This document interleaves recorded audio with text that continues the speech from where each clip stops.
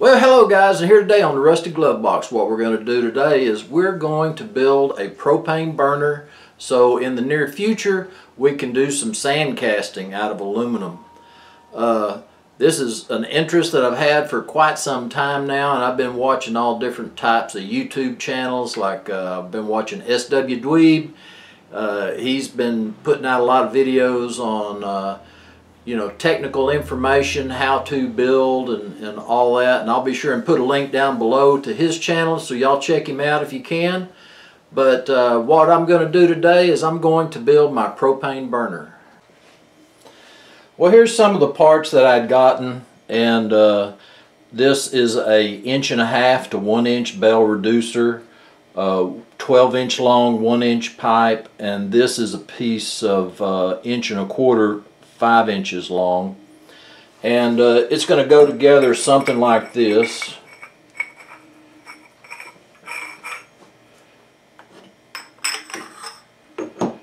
This is the pipe here on the end is going to be how I kind of fine-tune my flame on how robust it is and everything. Well, this is my thinking on this right here.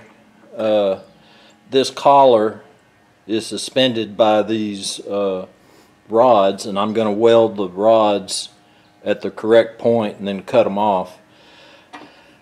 And this way I can feed the jet tube in and out of that collar and then kind of fine tune it if it makes any difference at all where I put it. Well, I thought this was pretty good to show, on how to get that piece of pipe centered inside that other pipe so that you're not having to bend everything so much. And what I did is just took a piece of cardboard and so then slide it in the 1-inch pipe, and that's going to keep this pipe centered inside that one. Then what I can do is slide my bell on,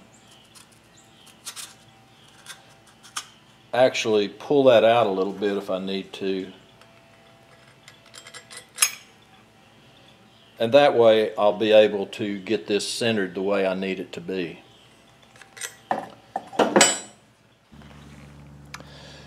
Well, here's what we have right now, and what I'll do is I'll dress these up a little bit. They're a little blobby, but anyway, I've got my collar right in the center, and I'll have a set screw here, and that's going to keep my tube in the center of my pipe. What I've done right here is I've installed the end nozzle, and it's just the next size larger pipe. This is 1.25 inch pipe, and it was originally a 5-inch piece. I cut the threads off and flared it, and now I use just 2 thin pieces of wire to make it a tight fit to where it would be kind of a press fit onto the 1-inch pipe. Here we have our propane tank, and I have the valve that's shut off at the blower nozzle. I have it turned on now, and so I'm going to watch the gauge, and we're going to get it up to 20 psi.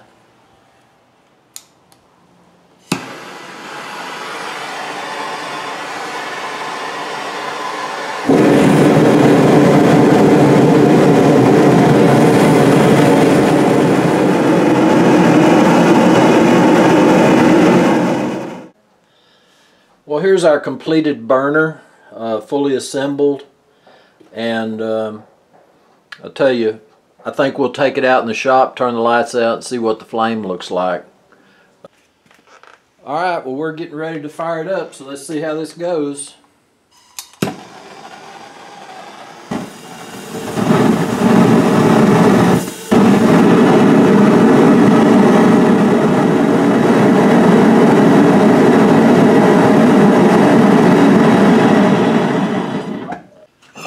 That looked pretty good. Here's a couple of propane tanks, and I'm going to use one of them for my furnace. Well, I tell you what, guys, I tell you, I am really excited about that propane burner, and that looks like something we can work with.